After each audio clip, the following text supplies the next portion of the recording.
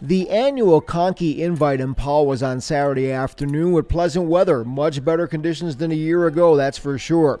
In the girls' distance races, here's Kelly Holiday of 10 Sleep in the Blue, the two-time 1A state champion in the 400, 800, and 1600 meter runs. Holiday wins the 1600 in Powell with a time of 5:47.13. She also took third in the 100 and third in the high jump.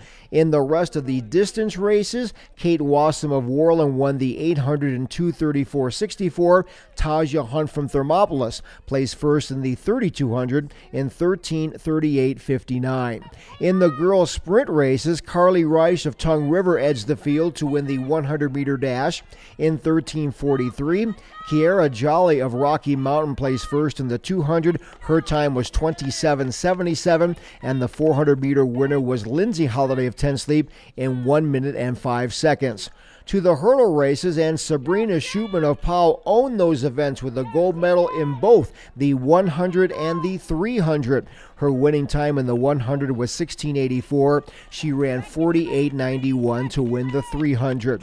In the relays for the girls, Rocky Mountain won the 4x100, Powell won the 4x400 and the 4x800, with Worland taking the 1600 sprint medley. Over in the girls' field events, Sabrina Schutman of Powell ended up winning 3 events for the day thanks to a first-place finish in the triple jump with a leap of 32 feet 1.5 inches. Megan Cornea of Lovell was the long jump winner, going 16:10.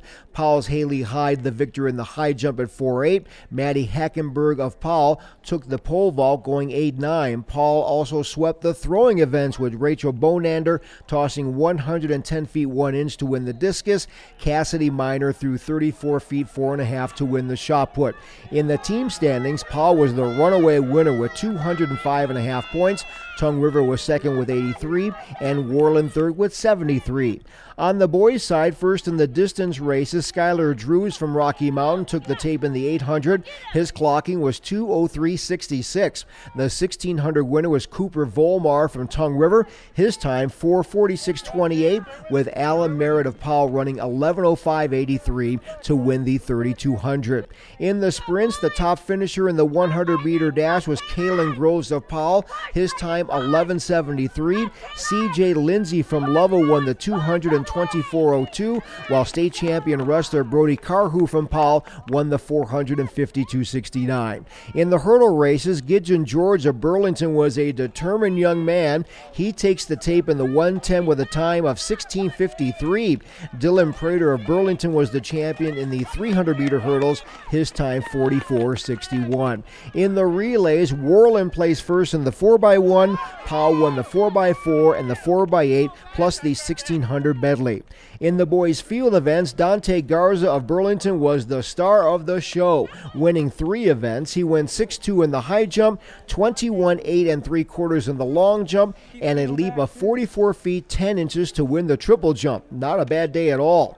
In the pole vault, that was won by Reese Hackenberg of Powell at 11:4. In the throwing events, Quinn Lindsay of Lovell won them both, 50 feet 1 inch to win the shot and 1:48.6 to take the discus.